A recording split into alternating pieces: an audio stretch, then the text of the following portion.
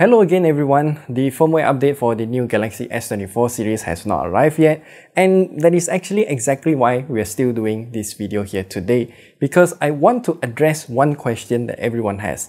Is the new Galaxy S24 Ultra with the Corning Gorilla Glass armor and that anti-reflective property causing the screen to look dull? Well, that question is exactly what we are addressing today, and it is also related to the software.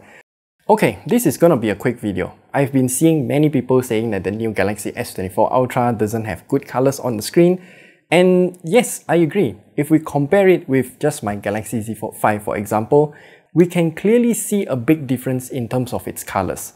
We've seen many people on Twitter voicing out and immediately pointing out the new anti-reflective property on the Galaxy S24 Ultra's screen is the culprit. Well, actually no. I did some tests and found out the culprit is actually Samsung themselves. To be specific, it's this particular build number of the firmware.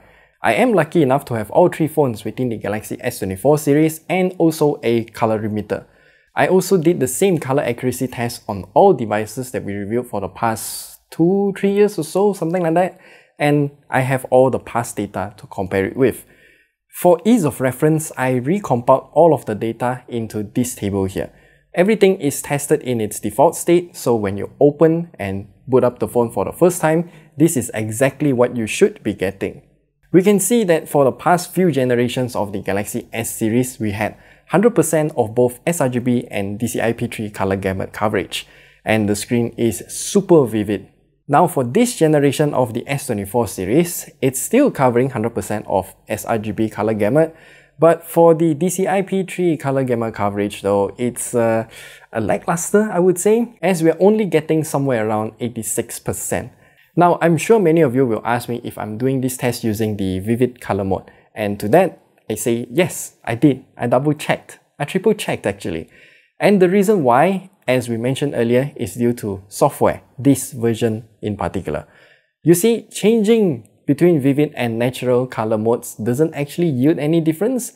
I don't have to use the colorimeter to redo the test because I can immediately tell this is a software bug, because on the Galaxy Z Fold 5 and also the S21 Ultra that I'm still using, it does have an instant difference when I switch between the two modes. And no, it does not matter if I'm using Exynos or Snapdragon, this is a software issue. If you have any phones within the Galaxy S24 series, then I implore you to try this out. I'm not sure if Samsung is fixing this in an upcoming software update, but I sure hope they are aware of this issue.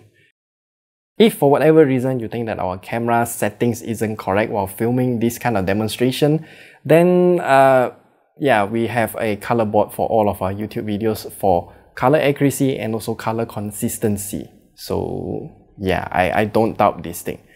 We'll also be doing this test once more when the update arrives, so do stay tuned because I really hope Samsung will fix this issue in that firmware update.